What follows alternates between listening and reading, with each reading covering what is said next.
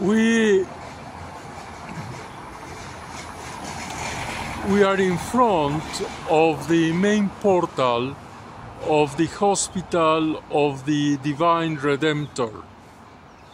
This is the work of a cabinet maker, Sagallo, who started gathering mad women who were dispossessed and in a terrible state of need in his house, and then convinced the bishop, who was a misogynist, to help him to establish a hospital for demented women.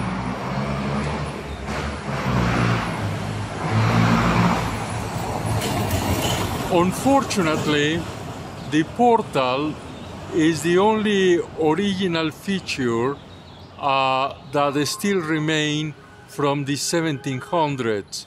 The rest of the building was modified and altered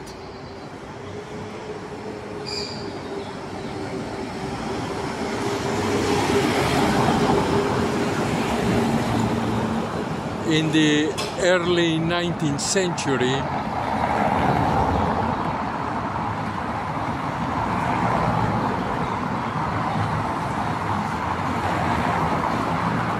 And it was definitely closed in 1910. As you can see by the number of cars that are crossing the street, it seems that social distancing is not one of the priorities in Mexico City.